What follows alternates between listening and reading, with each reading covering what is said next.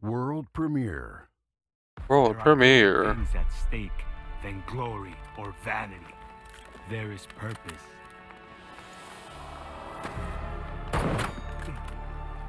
You're right.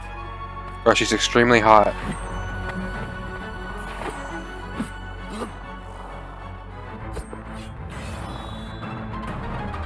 Still can't believe they gave her padded. He's gone. You're safe now. No, he got the data. Now no one is safe. Introducing Glimpse, our final rogue of year one. Supporting a play style that sports stealth, Glimpse is the result of 10 years of genetic engineering with one goal in mind, to become the perfect weapon. Now, she devotes her life to stopping those that made her. With camouflage that hides her from view and heightened senses to locate nearby enemies, Glimpse is built for stealth and to get the drop on her opponents. Now that we've revealed Glimpse, let's take a glimpse. That's lame as hell. I love it. A new initiative we here at First Watch Games will also be introducing in our Season 4 Glimpse update and continuing throughout Year 2. Scott, her backstory, give us a little bit of the lowdown on who she is. Yeah, she's she's 125 max health. All rogues better not have 125 max health. Genetic experiment that didn't go Ooh, it right. shows Now, it didn't shows go two right indicators for the nade now too. She turned out incorrectly. It's because she had too much empathy, and so her creators were like, "Well, we need Infinite a ammo. true weapon. We need a lethal weapon that is going The semi-auto. to kill anyone that we want. We can just sick on them." But unfortunately for them, Glimpse turned out to have a soul, which is a good thing. At the end of the day, you know. And so now, afterwards, Glimpse Rage, is you can go invisible. kind of looking for her captors and trying to seek revenge on everyone who did her wrong up to this point, which was what brought her into Mexico, looking for her captors, to where she ran into Guava. And now here we are with Glimpse entering the Roku universe with this release. About her gameplay, obviously you see on screen both a friendly glimpse and an enemy glimpse, and what does she look like when she's invisible? She turns and blue moves whenever she around, runs. and this is to kind of give you a good idea of what she looks like at sprint speed, but there's a couple of little levels of nuance there. When you're invisible as Glimpse and you're moving around, whether you're sprinting, whether you're walking, whether you're crouch walking, will all influence what you look like to the enemy player. So we're getting a good look when she's sprinting around. She's, you know, kind of a shimmer. She can kind of see there's VFX going on. You get a decent idea of where she's at and where you can shoot and hopefully make some connections and do some damage. She's literally a Wraith of Rogue If you're Company. moving at walk speed, you're going to kind of lose that VFX. You're going to be a little bit harder to see. Still not completely invisible. It's not until you either stand still or start to crouch walk that you will turn completely invisible. So it is possible, but it is going to cost you some movement speed to do so. And that's kind of the fun part about this character is making those decisions and popping in and out. This isn't a cooldown based ability. This is more of a Wait, stance this area thing if you looks want to think about it skinny, that or is way, it where just you have me? an energy meter. You can remain invisible for as long as that energy meter will last. Taking a little bit of damage actually drains that meter faster, so that's kind of some elements of counterplay baked in there for the enemies as well. Just like I wonder if she's still character. invisible while she's diffusing. We've also got what you can hear. If you're not playing with your headphones on and your sound turned up, you're not doing it right. There's a lot of audio stuff driven for this character. You'll hear kind of these low rumbling tones, something you've never heard before as she starts to get close to you, when she goes into stealth, when she comes out of stealth. As long as you're kind of within a decent range of her, you're going to be getting a lot of auditory information that's going to try and help you either locate or just be aware of her presence. And then, of course, at the moment when she comes out of cloak, that's going to play some noise. You're going to get some UI kind of letting you know, like almost like a grenade indicator of like where she is and which way you need to turn and get ready. That's kind of the biggest balancing point for her is how long that takes. So she's got to play a little bit of an animation to come out of stealth before she can get her gun ready and start to shoot you.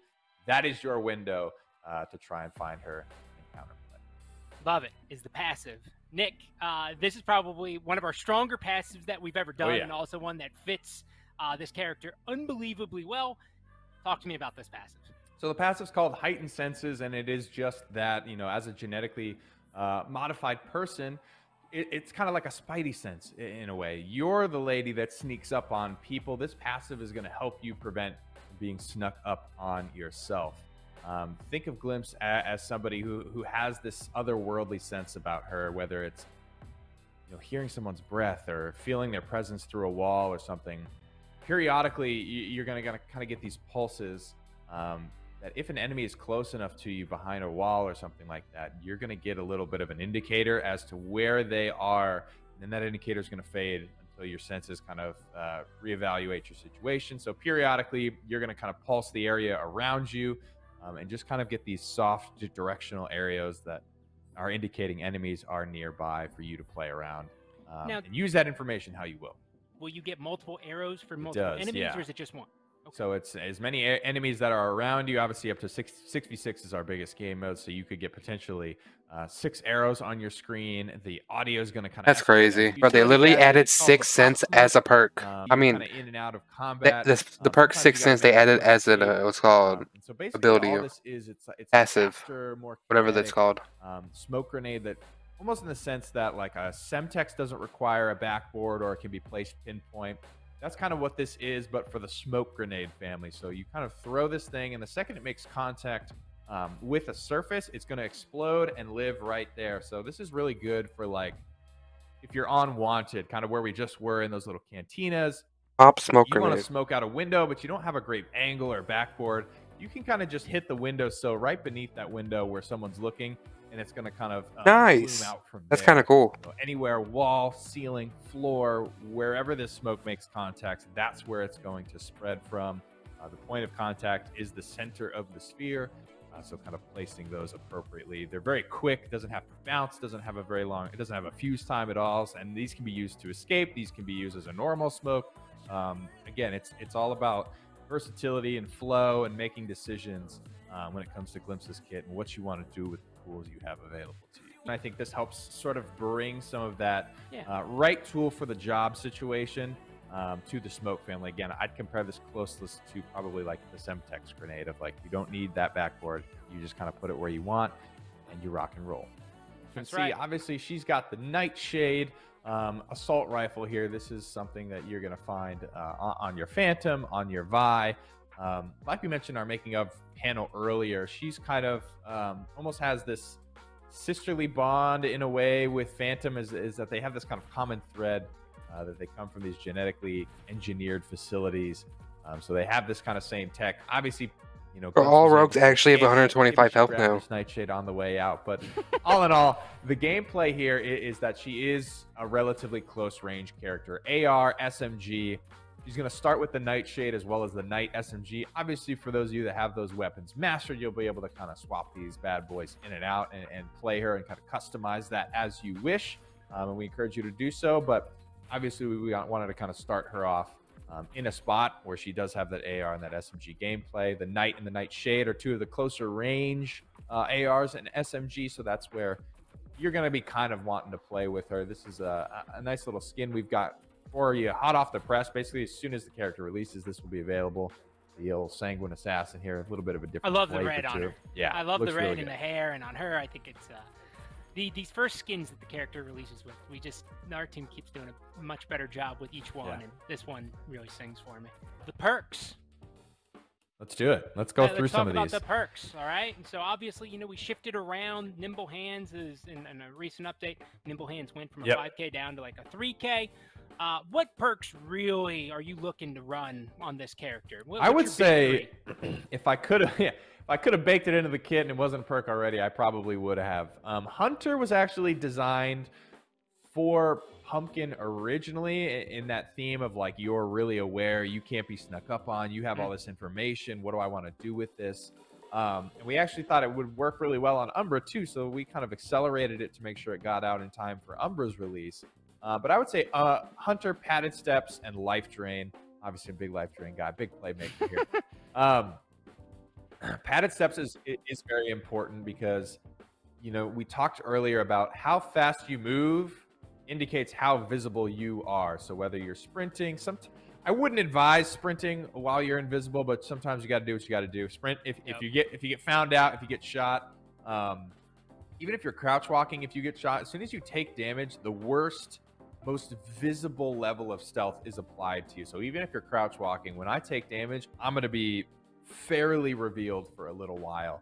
So that might be a good time to sprint. Otherwise, I think you should be crouch walking. You should be regular walking. And this was a character that I wanted to use to drive home the fact that we have this walk speed in the game, that it does matter, that you can, this padded step perk synergizes perfectly with it. It's this in-between sprint and crouch walk decision that you can make where you're pretty invisible. You're not totally invisible, but you're completely silent with padded steps. So you have a lot of, I think, wiggle room there. When you're not making sound, you'd be surprised how little people are really aware of you, and they may not be thinking about your presence at all, which means even though you're a little bit visible, they may not even see you because they're not hearing it. Their brain's not telling them to look over there.